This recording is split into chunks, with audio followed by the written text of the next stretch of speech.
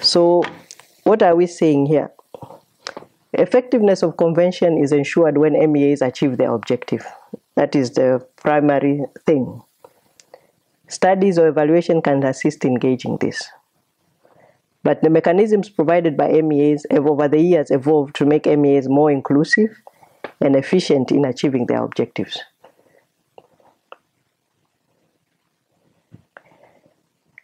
The mechanisms do not work well in all MEAs. Some MEAs are more funded than others.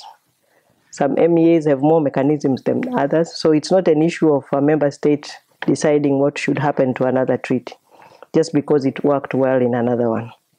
It all depends on what is being regulated and the kind of arguments that are placed before the parties. But effectiveness can be ensured and assured by taking the necessary measures in implementation. Compliance assistance and mechanisms can be helpful if the parties can afford this.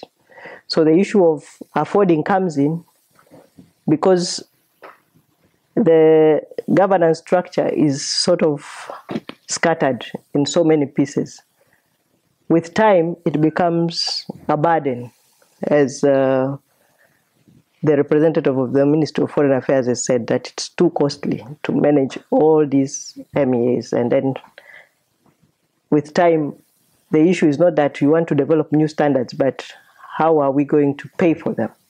So the issue of affording comes in terms of the secretariats that you're going to pay for, and the budgets and the meetings and conferences of the parties, and the grants, because you are depending on the same kind of member states to support the different mechanisms that are there.